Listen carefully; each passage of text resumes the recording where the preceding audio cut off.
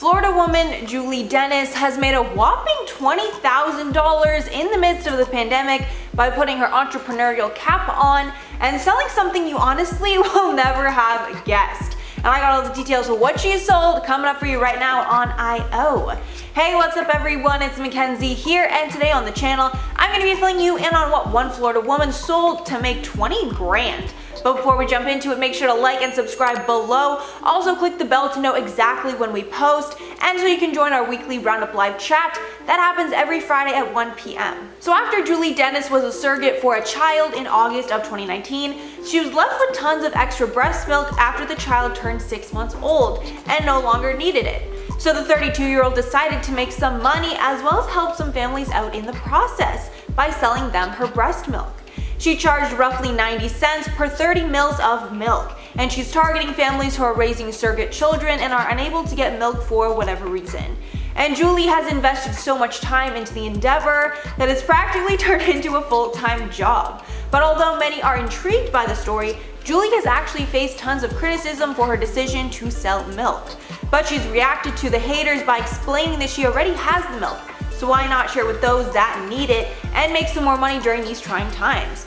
Continuing, quote, "I get comments that shame me for asking for compensation for my time spent pumping, because a lot of people think it's free for me to make, so why would I charge for it? I spend hours a day hooked up to my pump daily, which is time away from my family." She also takes a lot of care to ensure she is taking every precaution necessary and everything is as clean as possible. She also explained that she's had 2 main customers and she helped nurse those children until they were 1. She also added that she thinks it's crazy that people want the milk for free, because it not only costs money for formula, but breast milk is much more fragile and nutritious. Every month, Julie estimates that she pumps about 15,000 ounces or 443 liters, which is obviously an insane amount of anything, and she stores it all in bags in her freezer before shipping them out with ice packs.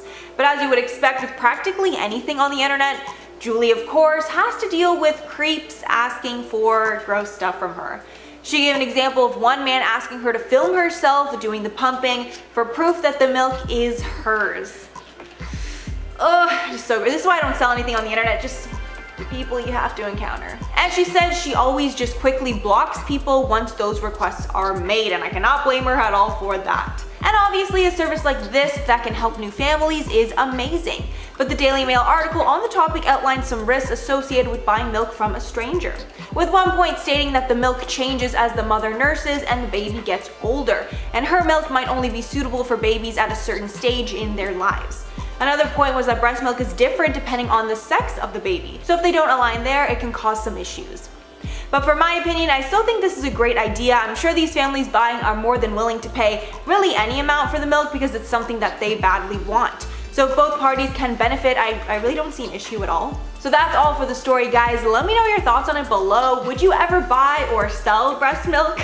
But before we head out, I'm gonna respond to some comments from my video on the D'Amelios cheating like cheater pumpkin ears. Ugh, hate to see it.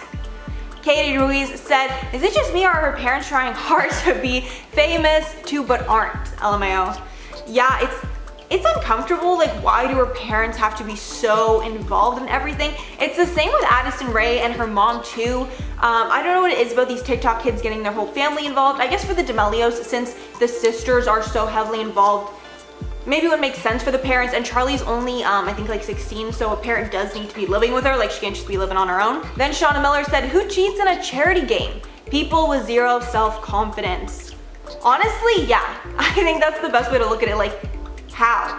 But also, you are, like, they are literally so famous, and like they're exploding right now, so like, you don't need the clout, because even though it is a charity game, like, the longer you're in it, the more clout you're getting, right, from more people like seeing your face and knowing your name and stuff. So it's like they don't need the clout like other people do. It's so annoying. Then Asterism Affirmations said, "Honestly, Jimmy handled this so well. His response was so calm and mature while not averting the topic. He doesn't get enough credit for that, to be honest."